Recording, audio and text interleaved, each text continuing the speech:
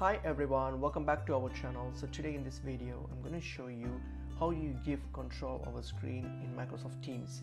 So let's get into the video. So just opened up my Teams account here, so I'm just logged into my Teams account. So what I'm going to do now is just going to create a dummy meeting so that I can show you how to give control of the screen. So I'm just going to do that. So let me join a meeting.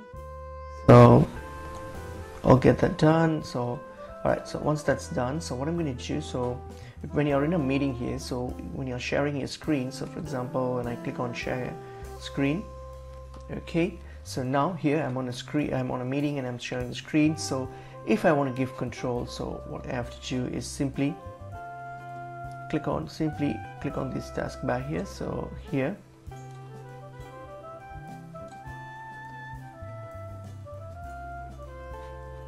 alright, so if you click on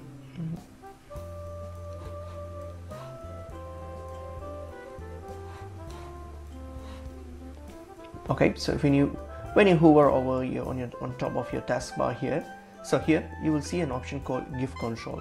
So what you can do, simply click on it and you can select whom in the meeting that you want to give control to. At the moment I don't have anyone because just created for demo purpose. So all you have to do is simply click on give control and select the person whom you want to give the control to, and that's it. They will be able to just, if you give the control, and they'll be able to navigate from there. So that's pretty much it is. Hope this information was helpful. I will see you